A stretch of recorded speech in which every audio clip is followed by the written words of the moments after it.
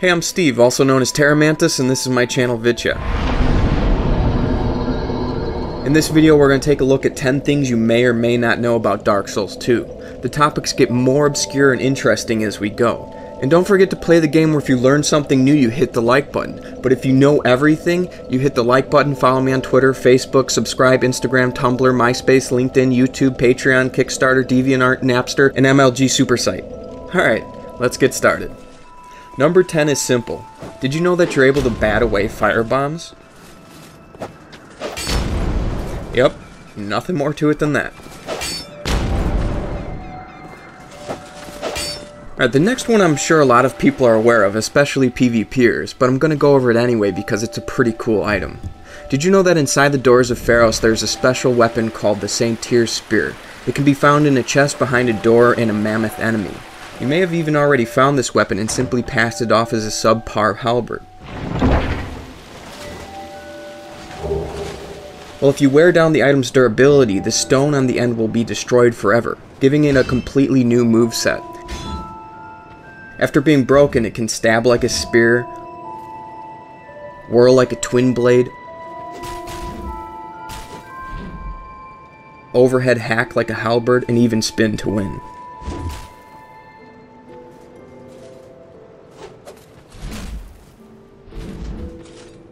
One final thing that might be a mystery even to those of you who know about the spear is that by joining the Rat Covenant, the durability will break much faster by attacking the mammoths, even though they stay passive and you can't technically hurt them.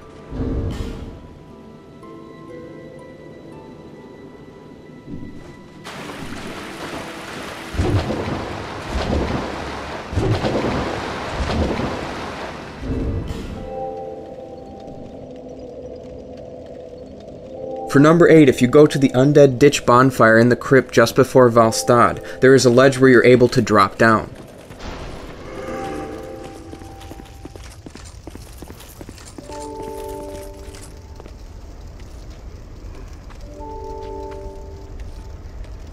After dropping down, you'll find a statue that you can interact with if you have a torch lit. Light the statue and it will trigger a series of torches that illuminate the undead crypt.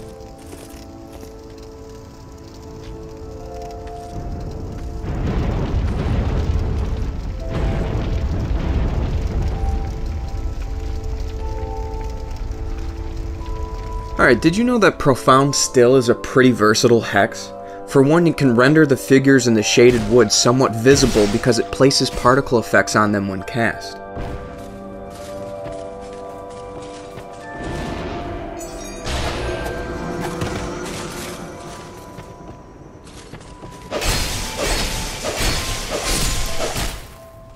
It can also pretty much completely shut down almost any magic-using boss like the Prowling Magus.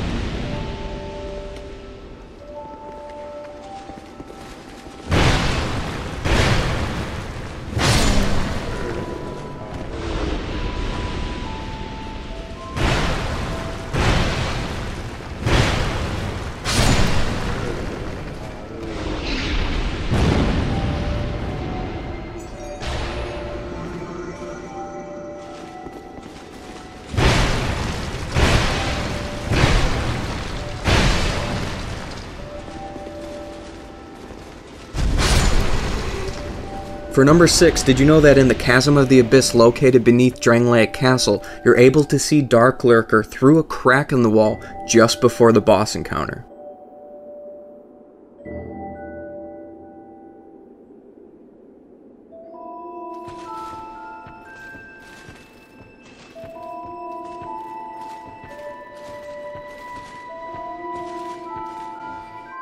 Alright, for the next one, did you know that in the Forest of Fallen Giants, very near to where you activate the Pharaoh Stone to acquire the Titanite Slab and Chloranthy Ring, there is a locked door that says it can only be opened from the other side? This is interesting because there is no other route into the room, and there's no key either. Well, what you may not know is that to open the door you must do a plunging attack at the door. This will aggro some hollow soldiers who will then open the door from the other side.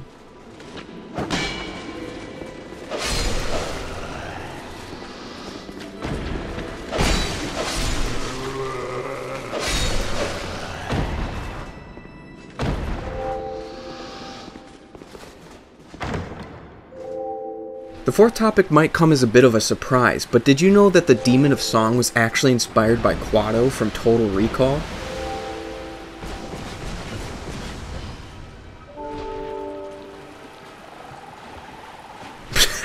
I'm so full of shit.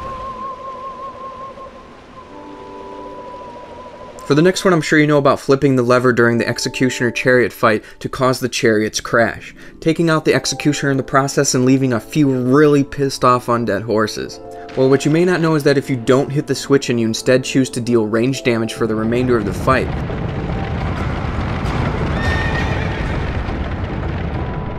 the chariot will fail to jump across the gap when it reaches 30% HP. When this happens, the Executioner falls off the back of the chariot into the pit, and the undead horse remains on the ledge, struggling not to fall off below as it kicks its legs and flails for footing, allowing you to easily finish off the final hit points and sending it plummeting into its dark death below.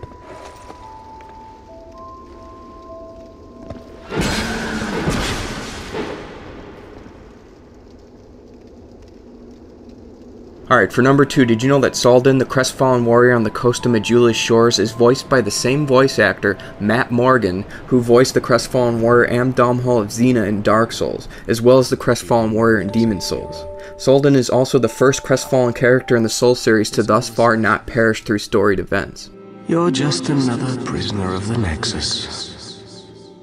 We're welcome here, as long as we keep slashing up demons.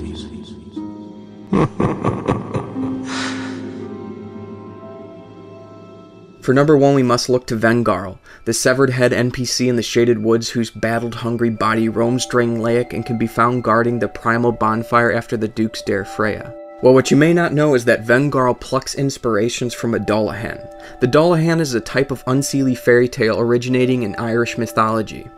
The Dullahan is a decapitated rider who holds their own head under one arm, wields a whip made of the spine of a human, and usually can be found on a black horse. The Dullahan is also the inspiration for the Headless Horseman in Sleepy Hollow. Besides literature and film, this former warrior now turned bloodthirsty headless body has found its way into gaming throughout the years in many different variations, like Vagrant Story, Castlevania,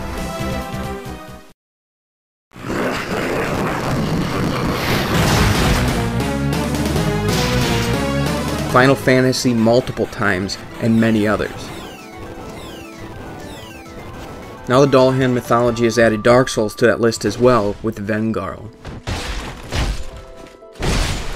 Alright guys, that's it for this episode. Don't hesitate to check out my other Dark Souls content, and I'll see you in the next one.